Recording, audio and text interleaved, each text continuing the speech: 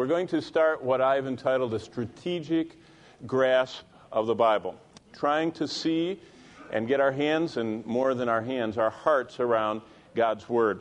A strategic grasp of the Bible involves us getting to know what the Bible's about, what it's teaching. Our new study is, and someone asked me this morning, it's one of the greatest studies that we could ever share, because this is the revelation of God to us, of His Word. And a strategic grasp of the Bible is answering a first question. And that first question we're going to answer tonight is, do you really believe God's Word? What I think is amazing is, over the years, as I was privileged to travel and to live in different parts of the world, to live behind the Iron Curtain and in mainland China and stay and serve with missionaries in South America and Europe and everywhere else, in Northern Africa and the Middle East, it was the fact that those people that got saved really believed the Bible. I mean, they really believed the Bible. I stood in the living room of a man in Meknès, Morocco, a believer, one of the only 5 or 6 in the whole town of Meknès, which is a city of several hundred thousand in Morocco. And that man let us put into his living room 5,000 Arabic Bibles. If he'd have been caught with one, he would have been imprisoned and perhaps executed.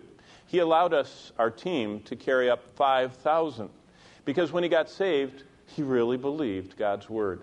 And the question tonight is, do you and I really believe? Well, why is it important to believe God's Word? First of all, this evening, as we begin our new study called the Strategic Grasp of the Bible, this is one of the greatest studies we could ever share. Why? Well, the reason why is this. Because the Bible is the revelation of all that God wants us to know about everything we need to know. Now think about that. It's everything that God wants us to know about what God wants us to know. All we need to know. Now, people are always so concerned about the parts the Bible doesn't explain. Deuteronomy 29:29 explains that to us. It says the secret things belong to God. I call that the back office. How God reconciles all this, how the whosoever will matches with chosen in Him. He said you're not supposed to reconcile that. The Bible rather gives us everything God wants us to know about everything we need to know. And so we should believe and act on what we know and what He's revealed. If He hasn't revealed it, either it's a secret, Deuteronomy 29:29, or it's not important. And we need to not work on the white spaces. Most people spend their time when they really get into Bible study, working on the white spaces. That's the part that isn't in there. Working on the black part, the type, the words. That's what He wants us to know.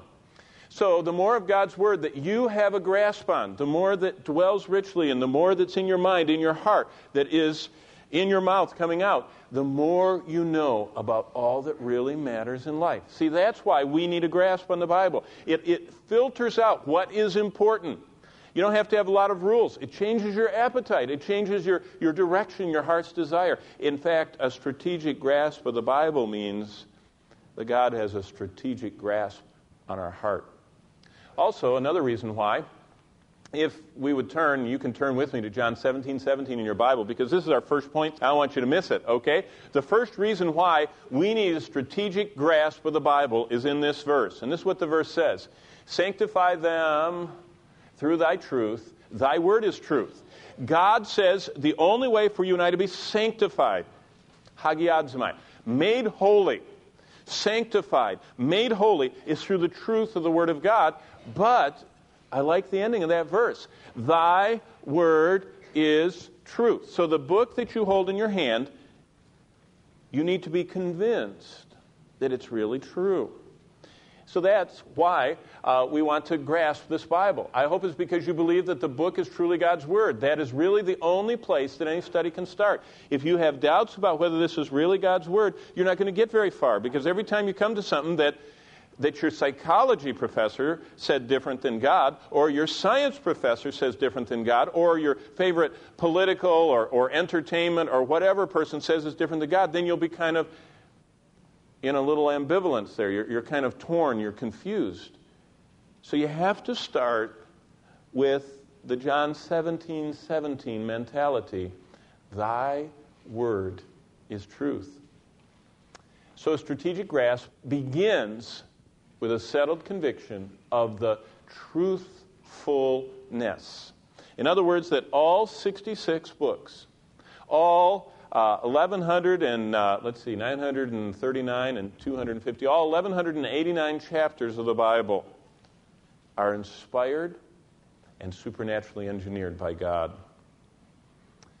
That the Bible says what it means, and in every chapter, in every account, in every historical passage, in every scientific passage of God's Word, it means what it says, because it's true.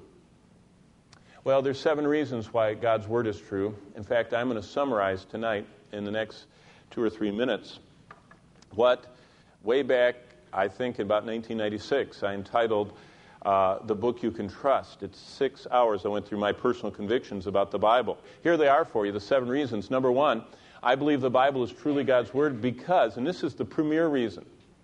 In fact, I don't need anybody to try and figure out whether Jonah was a literal account and whether or not, all those miracles happened in the Exodus and whether or not the angel of the Lord really killed all those Assyrians, the 185,000 outside the wall in Hezekiah's time. I don't need anybody to archaeologically verify that. Do you know why?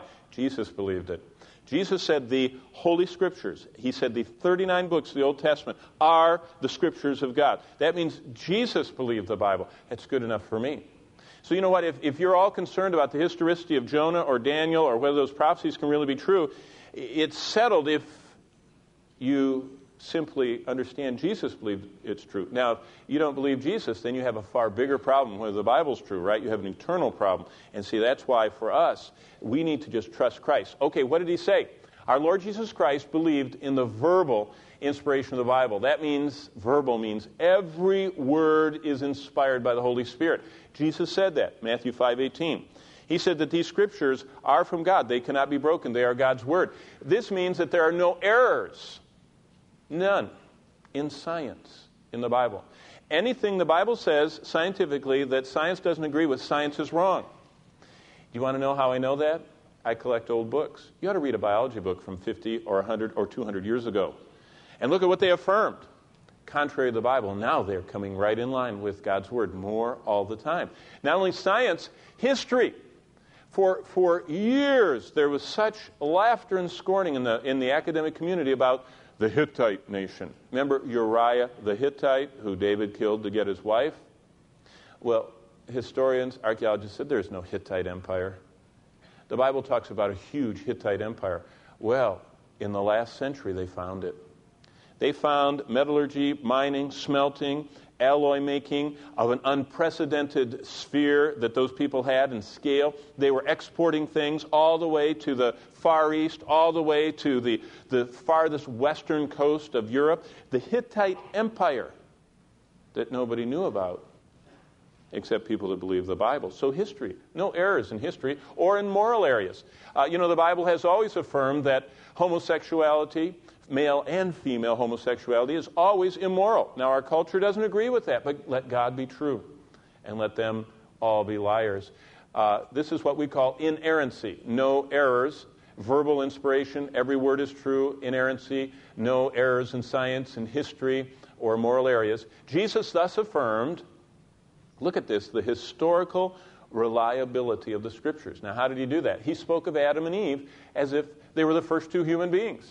I mean, he talked about them like he made them, and he did. And he talked about marriage, and his whole basis of marriage is based on the fact that God, from the beginning, made them male and female and joined them together. And so Jesus spoke of Adam and Eve as the first 2 human beings in Matthew 19, verses 4 and 5. Jesus testified of the reality of Noah and the global catastrophe called the flood. Jesus believed in a global flood. He said there's going to be a global destruction of this planet in the tribulation. It's going to be all 7-continent decimation of about 1/2 to 2/3 of all living people on this planet. So between 3.1 billion or 4-point-something billion will be destroyed during that time, horribly. He said just like that's going to be a global catastrophe, Noah was saved through the global catastrophe of the flood. So Jesus was not only a creationist, not an evolutionist, a creationist. He believed in the initial instantaneous creation from the dust of the ground of the first man, the breathing into him the breath of life. Then God put him to sleep and took out one of his ribs and fashioned out of the man a woman. That's why the Hebrew words ish means man, isha means woman, from man. So woman is from man. And so God made man male and female because man is what he created, Adam, and from that he made the male and female. He pulled a part out, a rib out, and made Eve. Jesus also spoke of Abraham as a person who lived and who knew him. He said Abraham was rejoiced to see my day. He liked the time that he got to interact with me. And so he talked about him as a person who lived and knew him as God the Son in John 8:56. I remember when I was on the radio when I first got here with John Erling, and he said he had, Dr. So-and-so from some liberal church that doesn't believe the Bible at all, and he said, in his, that voice they always use, he says, well, of course, we know that no one in the Bible is historic before David, and we have our doubts about David. So they had me on the other line, and I said, well, actually, Jesus believed that Abraham and Moses and I went right down the line, Adam and Eve and Noah and everybody else was true. And Erling says, how do you know that? I said, because it says in the Bible. He says, it does? You see, most people don't know what the Bible says. And so we need to believe the Bible because Jesus believed the Bible. Jesus even affirmed the reliability of the writings and lives of the major Old Testament personages. He talks about Abel. The Cain and Abel story is not just a story for the storybooks. It really happened. And Abel was slain by his brother Cain because of his hard heart, and he was a murderer. In fact, Cain is the only person mentioned in 1 John, which is significant, which is about the evil one and the devil and all that. And so he was of the evil one. Moses in the burning bush. David, he affirms. Elijah. Daniel, one of the most disputed books in the Old Testament. Why is Daniel so disliked? Because Daniel wrote such a graphic history of the world in the 6th century BC that when a copy of the scroll of Daniel was shown to Alexander the Great, 300 years later, Alexander spared the city of Jerusalem because he saw himself vividly described in the scroll of Daniel, which was 3 centuries old when he got it. It's amazing. And so Jesus' affirmation of Daniel makes us rejoice in the veracity of the Scripture, but it makes the liberals angry because it shows divine, and when I say divine, I mean extraterrestrial. There's so much science fiction floating around nowadays that people don't understand. When you say divine, you're talking about not from this world. The Bible comes not from the earth. It comes from beyond the sphere of the earth. It comes from God, who is beyond the earth. He is beyond his creation. He is distinct from it. And an extraterrestrial book is in our possession, and that is the Bible. And also, Jesus affirmed Jonah, the great fish, that whole not very liked by liberal story. So that's the first reason. The second reason why I believe God's Word is true is I believe the Bible is truly God's Word because all the writers of the Bible said so. All of them. They said this is God's Word. And what I mean by that is there's a harmony of conviction by the 40-plus authors that God spoke through them. Thousands of times. Thousands. They say, and the Lord said, and thus says the Lord, and the Lord said, and the Lord told me, and the Spirit of the Lord spake by me, and the Lord told me, and the Lord spoke, and the Lord said, and the Lord directed, and they just thousands of times say that it wasn't them. They were totally convinced that they were sharing words that were not originating with them. In fact, one of the classic statements is by David at the end of his life. David, who wrote so much of the Word of God. He wrote about half of the Psalms. He was a mighty, mighty leader in the worship of God. This is what he said. He said, the Spirit of the Lord spoke by me, and his word was in my tongue.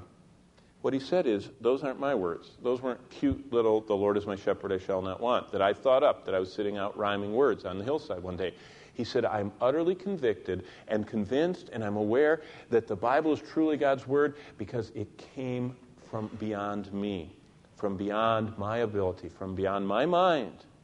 Came through the instrumentality of individuals, 40-plus men. But it wasn't from their imagination. It was a theopneustos. God breathed out through them. Pheromenoi, God led them along, as the 2 New Testament words are. So that's the second reason. Thirdly, let me just give you 2 basic discoveries. The Bible consists of 66 separate books. There are 66 individual books that are put together in this library of books we hold. It's penned by over 40 authors over several thousand years, and it has an integrated message system. That means every part of this book. Can you imagine writing a book that's as long as the Bible and being in conjunction with 40 other authors, and none of you got to confer with one another? Can you imagine that? And you're writing about the same topic, and it's going to all fit together, and people are going to spend their whole life reading it and comparing what all of you said, and they're going to never find an error. Now, can you imagine that? That's just astounding, and that's what we have. It can be demonstrated that the origin of this message is from outside our dimension of space and time. What I mean by that is there is an obvious awareness by the author of this book of the future. No other religion, Christianity is not a religion, it's a revelation, but no religion on the planet has ever written a book that is prophetic. None of them claim that, and I'm going to share that with you a little bit later.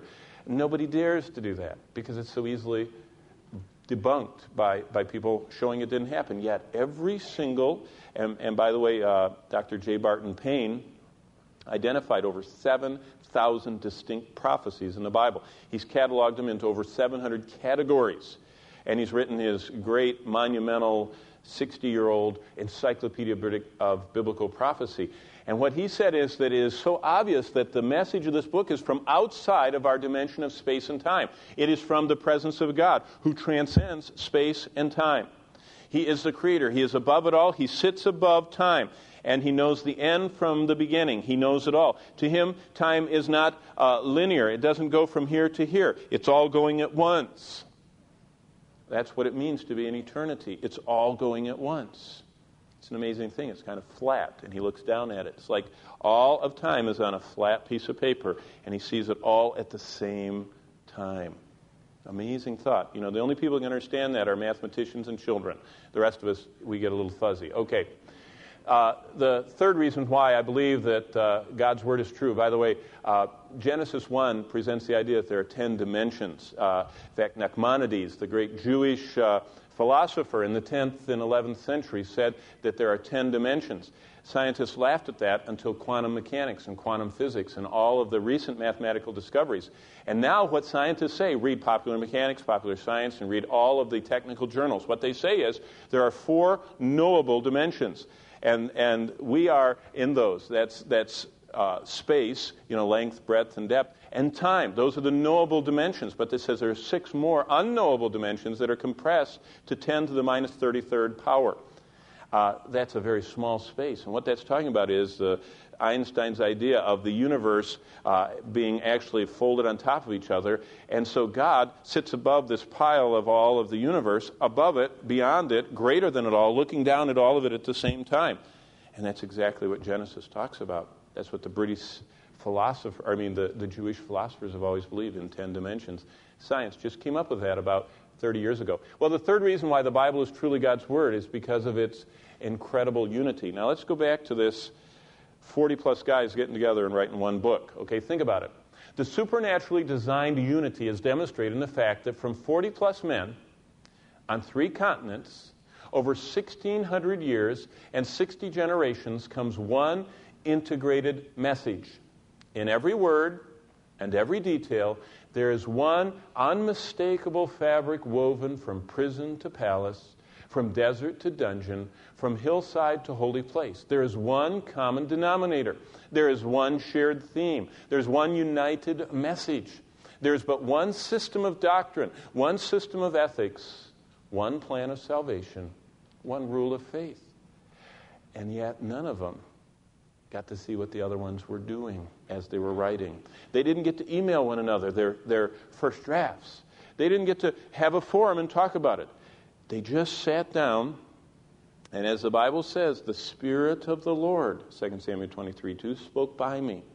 And holy men of God spake as they were moved by the Holy Spirit, as Peter says. And all Scripture is given by the theopneustos, the breathing out of God. And so, the third reason why I believe the Bible is truly God's Word is because of its incredible unity. The fourth reason I believe the Bible is truly God's Word is because of its fulfilled prophecy. I alluded to this a little while ago. What is the simplest and yet most profound evidence the Bible offers? It's prophecy fulfilled. An irrefutable verification reserved to the Judeo, that's the Old Testament, Christian, New Testament scriptures alone. Prophecy is the missing element in all other sacred scriptures of the world's religions. It's not found in the Quran, which is much in the limelight these days. There are no prophetic passages describing events in the future in the Quran. It is completely absent from the Hindu writings, the Vedas, the Bhagavad Gita, which is the Persian mystery book, the Book of Mormon, which not only the Book of Mormon has no prophecy, it also is totally incorrect in history. If you ever look at the Book of Mormon, there are so many fallacious, unsupportable historic sections that people just kind of pass right over because it's so embarrassing for them. I mean, it says that things happened in America that never happened in America, that have never been archaeologically verified, that if they dug to the core of the earth, they wouldn't find evidence of, because they didn't happen, because it's a spurious and false book.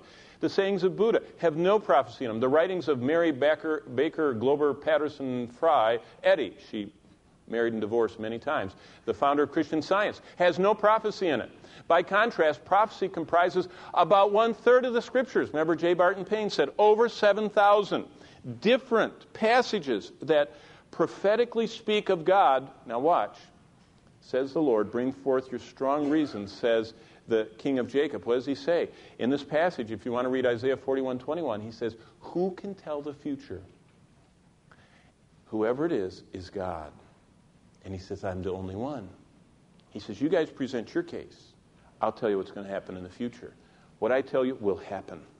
What you say will not happen. Because I am the Lord. He presents his trump card. His winning hand is a fact. He alone knows, dictates, writes plans, prophesies the future. That's the fourth reason. The fifth reason is this. I believe the Bible is truly God's Word because of its scientific accuracy. Now, I love science. I've always loved science. I always studied science. Read it. Love it. Just the last few chapters of Job would be enough to prove the extraterrestrial nature of this book. What do I mean by that? Job spoke about the earth as if he was in space looking at it. He talks about it being spherical. He talks about its rotation. He talks about the layers of the earth going down toward the center, the foundations and the layers that go above it. I mean, they did have no idea about the stratification of the earth back then. There was no way that they had gotten over to see the Grand Canyon and saw a mile deep, let alone further down than that. Job talks about, and I'm going to share these in just a moment, just amazing stuff. Have you ever read an old biology book for a laugh? It's really funny to see how vastly the biological sciences are changing. Have you ever read an old astronomy textbook? Again, hilarious when you read it. So much has changed. In fact, in nearly every area of the sciences, there's flux, there's change, there's restatement. There's casting out the old and disproved theories or statements. Often there's complete error and mistaken theories, but not with God. He said it right the first time. God is absolutely scientifically accurate every time he speaks. Let's look at a few of those. Astrophysics of dark matter. It says in Job 38:19, where is the way where light dwells? And as for darkness, where is the darkness? You know, he speaks of light and darkness as two separate entities. And that's interesting. Most people never thought of that. You know what they thought darkness was? The absence of light. Do you know what they thought light was? The absence of darkness. It's kind of like it's either here or it's not. They didn't think of them as two separate, actually physical, tangible properties. Well, the 99% or 90% of the mass of the universe is dark matter that we don't even know what it is. That's what science has concluded. And they keep speculating and postulating and perambulating, or whatever you want to say. They're always trying to figure out what it is, but they can't quite figure it out. But God says, he says, hey, do you know where light dwells? Do you know where darkness dwells? I do. He says, I separated them. And the more scientists discover the total engineering plan of this universe and the laws of it, the more they see that there is design built into it. Also, gravity. It says in Job 38:31, can you bind the sweet influence of the Pleiades or loose the bands of Orion? That's Job 38:31. You say, oh, great. What is that? Did you know that the Pleiades and Orion are the only two constellations visible in the sky, which the stars are actually next to each other? You say, what do you mean by that? Well, if I could show stars here on the platform, if you look at the Big Dipper, one of the stars of the Big Dipper is, if we're over there, that's here, and another star is way over here, and another one is a gazillion miles over here. But when you look at them, the Big Dipper looks like they're all beside each other. But actually, there's varying vast distances between those stars.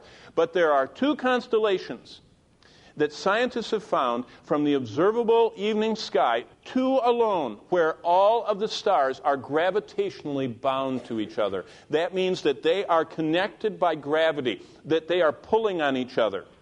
The two are the belt of Orion and the seven sisters, as they're called, of Pleiades. Now let me ask you, how did Job know? Notice what the verse says, can you bind the sweet influences? The gravitational tug. And he names what was not found until Hubble in this century. Edwin Hubble from Marshfield, Missouri, found the gravitational tug, and his workers found it between those two constellations in our night sky. Job knew about it before the time of Abraham. Why? Because what Job was writing was of extraterrestrial origin.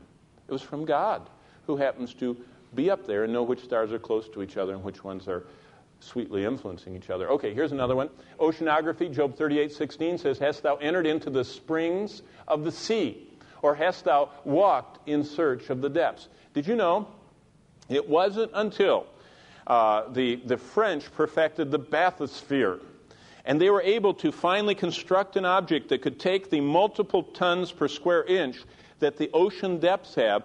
It was the first time that man was able to be lowered down in these great objects of just a big steel box with oxygen in, and they lower people down, and these things go down into the trenches in the Pacific and Atlantic Ocean, and they finally found that at the bottom of the ocean there are these springs that vent out this hot water and all of these nutrients, and there's just a whole galaxy of life that lives right on these vents. And you know what the Lord says?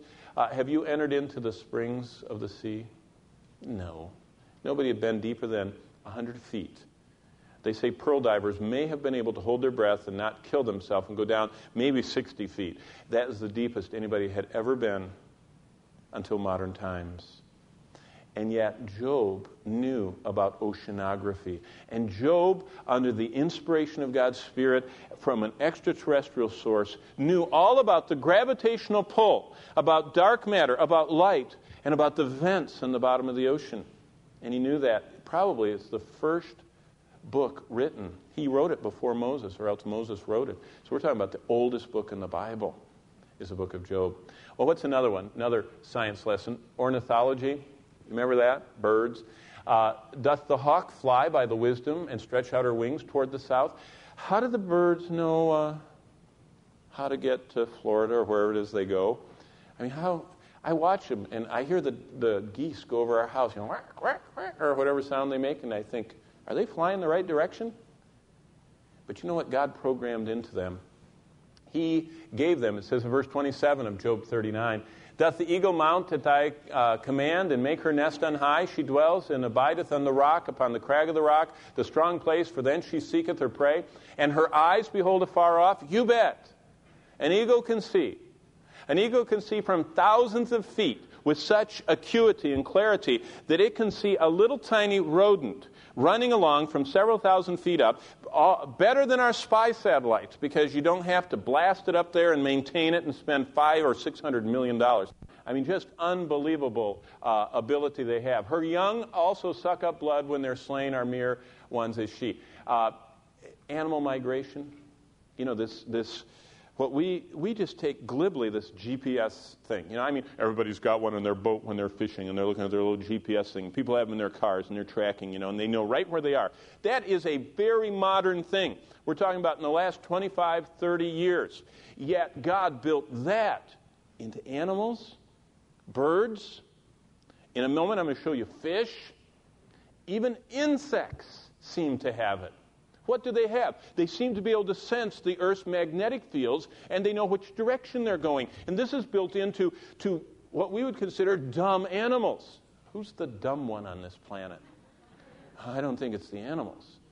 See, the animals know their Creator, and mankind, by and large, doesn't. But ornithology from Job 39, 26 to 30. Well, zoology, who provides for the raven as food?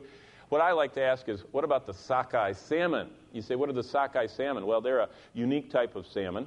And those salmon migrate every year. 50 million of them, Bristol Bay sockeye salmon, get home each year exactly. Now remember, not all salmon are alike. There are many variants, many species of salmon. Did you know that there is a species of salmon that are called rockeye salmon that always return to Bristol Bay? Nowhere else. You can, and scientists do that. They try and mix them up. They will take one of those salmon, tag them with a little tag that they can monitor, and they will fly it and keep it alive, and they'll place it in another ocean and let it go. And that thing, I don't know whether it goes through the Panama Canal or what, but it always makes its way back to Bristol Bay. How do salmon know where Bristol Bay is? Do you? I mean, if we picked you up and dumped you over somewhere in Thailand in the jungle, could you find your way back to Broken Arrow with no help, all on your own as a baby? We're talking about baby salmon that are uprooted and sent and returned to where they spawn. They travel over 4,000 miles, all to return every time the same 3 weeks in June. 50 million of them live in the world's oceans. They all come back, 50 million of them, the same 3 weeks. They have a family reunion every year. How do they do that? How do they know that? Don't you wish you could teach your children that, right? Those of you that are older. Have them all come home, from the far ends of the earth. What's amazing is God has placed some nearly unbelievable senses into the animal world. Migratory birds fly thousands of miles exactly to their destination. Scientists conclude they have a sense of the Earth's magnetic fields, an internal compass. The King of the universe, our Creator, didn't leave us out. You see, we have a compass too. And that's what I'm getting all wound up about tonight. You know, I spend so much of my time, people coming in and say, I'm not sure what the Lord's will, about this and that. You know what I check them? They haven't been even looking at their compass. They haven't been finding out His will. This is the mind of God. This is the will of God. This is the plan of God. This is what is supposed to fill our hearts and our minds and our mouths and our lives. We're supposed to build our lives beneath its truth. And so, how is your compass? Our directional capacity far exceeds the animal world's. Awareness of magnetic fields are 1 part of a billion where we were spawned. No, we have a direct line to our Creator. We have Him. He starts and finishes all we ever need. All He asks us to do is to look to Him. And the Lord says, my eyes are running to and fro throughout this earth. And He says, I'm looking for one whose heart is toward me. And He says, I will show myself strong toward that one. How's your compass tonight? Do you believe God's Word is true? Do you cry out to Him and ask Him and say, God, I want to know your will. I want to know it because I want to do it. I want to know it because I want to do it because I love to do it. Not just because I have curiosity, because I love to do your will. That's what Jesus' attitude was. He says, I came in the volume of the book, it says in Hebrews, it is written of me to do your will, O God. What did Jesus pray at the most climactic, desperate hour of His life when He was moaning and crying out in agony in the garden? He said, not my will, but thine be done.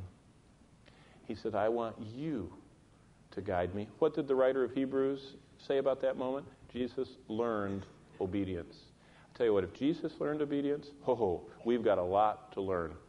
We need to let His Word be on our heart. Okay, ultimate science. Well, here's the sixth reason why I believe the Bible is truly God's Word is because of its archaeological verification. You know, we lightly speak of things. I mean, you hear me up here saying the Pool of Bethesda, John 5. The Pool of Bethesda. What is that? It's the five-sided pool described in John 5. Yes. But did you know that the Pool of Bethesda from AD 70 until 1883 was never seen? In AD 70, when the 5th, 10th, 12th, and 17th legions of the Roman Empire utterly destroyed Jerusalem, when that event took place, the Pool of Bethesda was buried under rubble. It was never seen again until Charles Warren put a shaft down there in the 1880s and hid it. Because it said in the Bible in John 5 where it was, and it said it was by the sheep's pool where they washed the sheep for the sacrifice, so he knew it would be by the sheep gate, which would be by the northeast end of the city. And so Warren went around putting shafts down through the rubble, and when he went down almost 60 feet, he came to the Pool of Bethesda. How did he know it was there? Because he believed the Bible. We sit and stand and rest on the verification of centuries of those who have come to the Bible and confirmed it. And sometimes we just lightly pass it by. Every time archaeology has sought to disprove the Bible, archaeology has been disproven. Every time they have thought that a place named in the Bible was not historical, it was found. Let me just share one with you. In the 19th century, Sir William Ramsay, an English skeptic, set about to disprove the historicity of God's Word. One of those rich British guys had inherited wealth and didn't believe the Bible. And so once and for all, he was going to settle the matter and show them. He was a brilliant man. So he decided he would take as his target the book of Acts. And he started digging in modern Turkey, which was part of the Roman Empire called Asia Minor, the Roman province of Asia. What he found amazed the world of archaeology. Well, he actually took the book of Luke and he opened up, and it says, just for example, the book of Acts, he started in chapter 13, where it starts talking about Paul's missionary journeys. And so he grabbed a Bible and started going through Asia Minor, and when it says that Paul departed from there and went to Cyprus, so he went to Cyprus and found that. And then it says he went to Paphos in verse 13, and then to Perga and Pamphylia. And every time it talked about how many days he traveled, he would actually go to those spots and he would walk with his diggers for that many days, and then they would sit down on the ground and start digging and see what they found. And do you know what? Every single city in the book of Acts he ever looked for, he found just where Paul said it was. And so Sir William Ramsay went and found that not only were all the cities Paul spoke of traveling through actually there, but when he dug down to them, he found inscribed in the stones of the streets words that only occur in the Bible. You know, once when Paul was roughed up and frisked and mugged and scourged and everything, it says that the rulers of the city, blah, blah, blah. You know what the word is in the book of Acts in Greek? Asiarchs. And people would say, Asiarchs? What is that? You know, a cute anachronism. It's some little word that they made up. When he dug up the city where that passage is from, in the stones of the forum, the central meeting place of the city, it says, to the honor of Caesar, we the Asiarchs of this city have decreed, using an exact word that was hidden from civilization, from science and history for over 2,000 years, buried under rubble, cut into marble stone, only showing up in one other place. The Bible that you can trust. Well, what was the result of that? Well, that's Sir William Ramsay, became a believer because of the profound historical reliability of God's Word. Because it was verified archaeologically. I could go on and on and on and on. I mean, not only the Hittites, on to all the other graphically described events in the Bible that were eyewitness accounts that God recorded in this book without error, and that all we have to do is simply believe him. Okay, here's the final reason. The seventh reason I believe the Bible is truly God's Word is because of its endurance through the ages. Because of its endurance through the ages, despite being the target of empires, entire empires have been arrayed against God's Word. Armies, infidels, through all that, the Bible stands, as the hymn puts it, like a rock undaunted through the raging storms of time. Its pages burn with the truth eternal, and they glow with the light divine. All you have to do is spend time, and you'll find that. The Bible is addicting. You get to love it. You get to long for it. You get to want it because it's just so powerful. And it is. It glows with the light divine. The Bible stands, though the hills may tumble.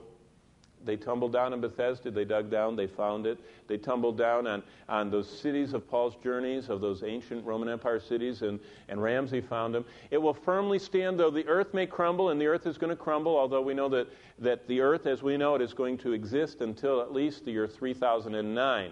You understand that, right? This planet's going to be around until 3009 because the 1,000-year millennium and the 7-year tribulation plus 2002. So don't worry. But the earth is going to crumble, and I will take my stand on its firm foundation, for the Bible stands because it's endured through the ages. Real quickly, let's wrap this up. The Bible presents the panorama of history. The Bible describes basically 6,000 years of history, starting with creation, the fall of man, the flood, Abraham, the Exodus, David, the exile, Christ.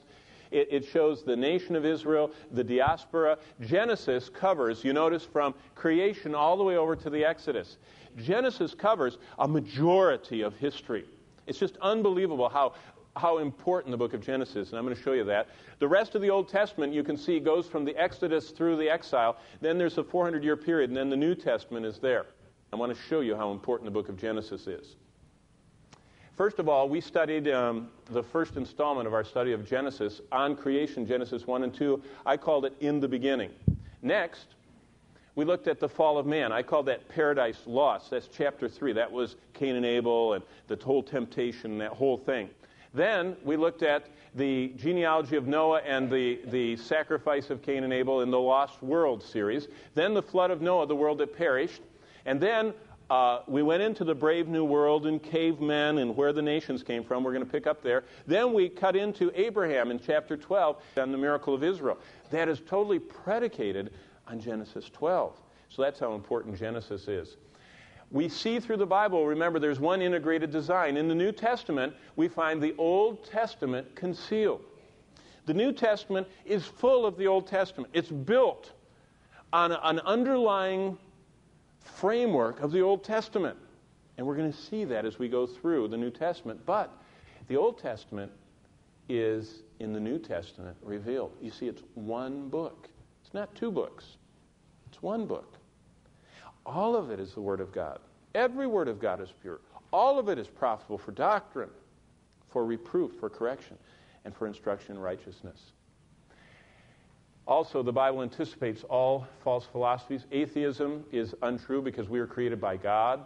Pantheism is untrue because God is transcendent and distinguishable from his creation. Polytheism is wrong because the Bible reveals there's only one God, not three, not many. Materialism is untrue because matter had a beginning. Materialism says matter has always been. God says, no, I started matter. Humanism is wrong because God, not man, is the ultimate reality. And by the way, this is where America is. We're humanistic. But we believe reality is based on us. What I feel, what I think, where I'm going, what's important to me, and not God. And humanism is wrong. And finally, evolutionism is wrong because God created. Uniformism, God intervened. Catastrophes, the flood.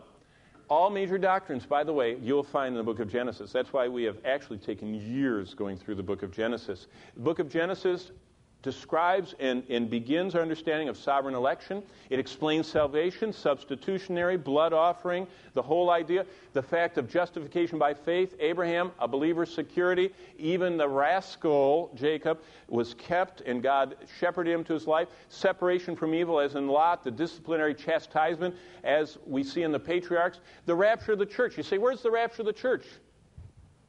Oh, Genesis. You say, what do you mean by that? The whole world is destroyed, but two groups are not. Enoch is taken out before the flood, and Noah and his family go through the flood. What does the Bible say? The church is going to come out before the flood. The Jews are going to be preserved through the flood. How about this? Lot. God could not destroy Sodom and Gomorrah till he physically took Lot and his family out of the city. There's something about that, and we find often in the Scriptures this concept that God does not pour out his wrath when his people are in a place. And we are his people, his church, which is what God is doing right now. The death and resurrection, divine incarnation, priesthood of Aaron and Melchizedek. The Antichrist is prefigured, the Palestinian covenant that God gave the land that is now called Palestine to his people. There are four basic questions all of us ask. Who am I? Where did I come from? Why am I here? And where am I going when I die? All of those ultimate questions are answered in this way. The central theme. The Old Testament is an account of a nation. The New Testament is the account of a man. The Creator became a man. That's what the New Testament reveals. His appearance is the central event of the history of the universe. Not just of the earth, of the universe. It says in the Bible that all of the universe is groaning, waiting for Jesus to finish this thing. This is the central event of the universe, and we happen to be on the planet where it's taking place. He, that is the Creator, died to purchase us. He's alive now, and listen to this, the most exalted privilege of all of life, of all the universe. If you could go on a starship and at warp speed and go through hyperspace, there is nothing like what he offers tonight, and that is to know him. And that's what the whole Bible is about. Well, how do we know him? It's called the scarlet thread. From the seed of the woman he would come. He was to come through Abraham, as Abraham called. He was going to be coming, this Redeemer, through the tribe of Judah.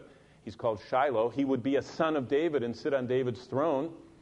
He was born of a virgin. It was promised in the Old Testament. It was promised 500 and 700 years before the event that he would be virgin born in the city of Bethlehem, and that he would go to another tree in another garden, and that tree in that garden is, of course, Jesus Christ dying the substitutionary, in my place, sacrificial death.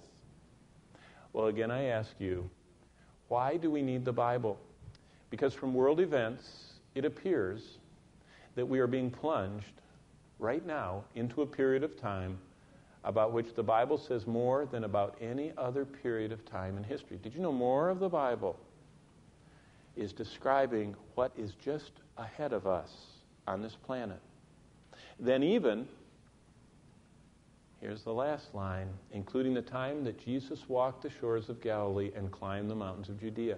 We know more about what's going to happen from tonight into the future than we know about everything that happens surrounding the life of Christ. There's more in the Bible about all that. So my last question to you is this. Do you need a strategic grasp of the Bible? Yes, but it only begins if you answer the question, do you really believe God's Word? Do you believe it is important and vital and precious enough to actually commit a part of every day? Reading. In fact, I just met with a young man. He says, Pastor Barnett, help me. I'm in a desperate time in my life. What should I do? I said, okay, I'll tell you a secret. 20-20-20. Read the Bible intensely for 20 minutes. Spend 20 minutes thinking about what you read, marking, underlining, writing, and then spend 20 minutes praying from what you read. I said, spend an hour every day. Your life will be transformed. There's not a single person in this room out of your 168 hours that you don't have 7. There are 168 in a week. 7 times 24 is 168. There's no one in this room that does not have 7 hours, one a day, to spend 20 minutes reading as much of this book as you can get, 20 minutes meditating on what you just read and applying it to your life, and then dropping down on your face, on your knees, bowing before the Lord and saying, I really believe your word. What do you want me to do? How do you want me to live? And yielding yourself to the truth of that book. Let's bow before the Lord in prayer. I thank you, Lord, tonight that you offer to us the privilege, the most exalted privilege, that we can know the Creator, you, who are our Redeemer. I pray that as we embark on this, getting our hands and our hearts around this book, that it would be looked back on, if you tarry, in the years ahead in our lives as one of the most momentous times when we truly got a comprehensive scope and view and understanding of what this whole book is about. And it so filled our hearts and our minds and our lives that we live like we know the God of this universe. We live in love, we live in hope, we live in the absence of fear and a decreasing frequency of sin and the increasing frequency of holiness. I pray for 7 hours in the lives of your people this week. May they, if they can't read, listen. If they can't listen, may they read. And if they can't do either, may someone find someone to get them into your word. But Lord, help us to spend that time